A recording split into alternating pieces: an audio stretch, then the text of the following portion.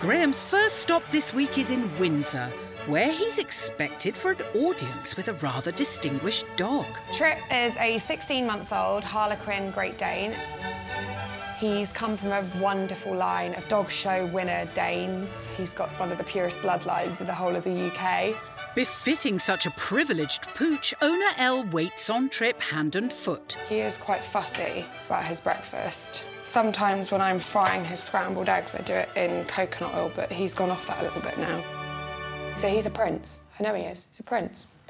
It's not just mealtimes where this cosseted canine has the very best.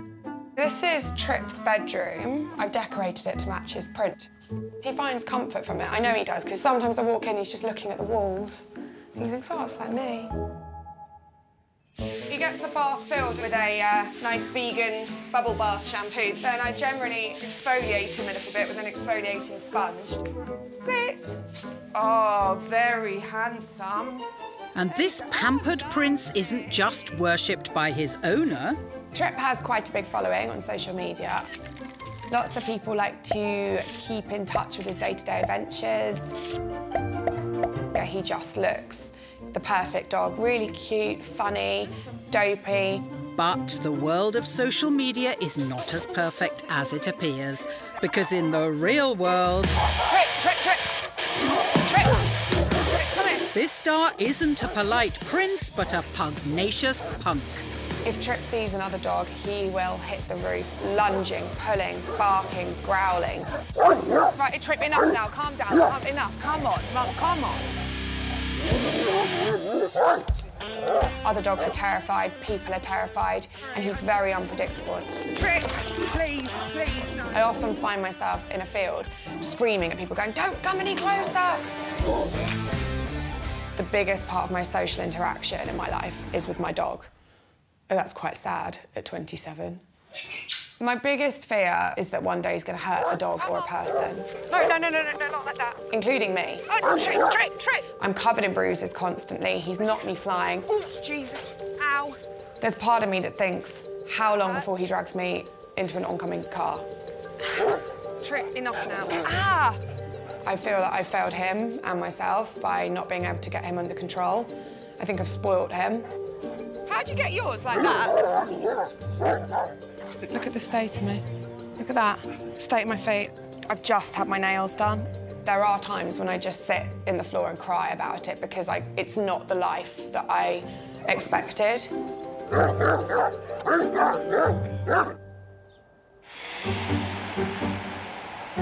If you pamper your pooch too much, it can lead to behavioural problems. And here's why. A spoilt dog's a bit like a spoilt child. So you put them on a pedestal, and then they start to think they're the boss. And that's when their behaviour reflects it. All right, back. Hi, nice to meet you. Oh, come on. Yeah. Hello. Well, look, he's not happy, is he? Nice to meet you. Hello. Nice to meet you, Graeme. Hi. That's my flip-flop broken again. See, you don't want to murder anybody, really, do you? Hey? Pretty good impression of it. Can I come in? You're brave. Even I don't want to come in my house and he's like that. Well, come on. Come on. This is Trip's bedroom. So you've got a bedroom for you and a bedroom for Trip, and there's no room for any friends? Graeme, they don't want to come over anyway because of Trip. Right. Do you think you bought the wrong dog? No. No, I love him. Look, when I'm lying in the main road, like, literally face down, trying with all my might to cling onto the dog as he tries to get after a person or another dog or a car, I do kind of wish I'd got a pug. But he's funny and he's so cute, but the way he is towards other people terrifies me. Yeah. You look nervous when I walked in the door. I don't, but the thing is, Graeme, I don't really have people round. They're terrified. I would be. It's horrible. Yeah. Tell me, what do you feed him? Well, that's quite a story in itself, but I am just actually about to give him breakfast if you wanted to... Yeah, shall we? Yeah, let's have a look. Good. There we go. Oh, he's excited. So what are you making now? So we have the eggs with the Greek yoghurt and honey, topped up with goat's milk, and then sometimes a little bit of cheese on top of his being. So you've got... Sorry. Let me get this, so Greek yoghurt. This is the pickiest dog in the world, isn't it? And we top with his goatee milk. Hungry, handsome mans. If I had an imaginary league table of the most pampered poochies I'd ever seen, I'd be taking Trip's name and I'd be going... there. That's Trip. Breakfast times. Whilst Trip's welcome was less than friendly, his calm demeanour at home has led Graeme to a confident conclusion. In a nutshell, the problem is that Elle treats him like a rock star. She gives him everything he wants and she has no control at all. But really, this should be quite easy to fix. What led to you getting a dog? I had a really awful incident. I was mugged. It was a really, really horrific, violent attack. And so when I kind of came back from that, there was a part of me that thought, maybe this is the time, because one, I want the company, I don't want to be alone, I'm scared. Two, he's going to get very big, I'll probably feel safe with a bigger dog. But now I'm not scared of what the people will do to me, I'm scared of what my dog could do to other people, basically. Yeah. For Graeme to find a solution to Trip's scary behaviour, he has to see him when he's at his very worst, around strangers with strange dogs. Trip, come on, this way. Oh, I think somebody's just arrived with a dog. God, he's seen it.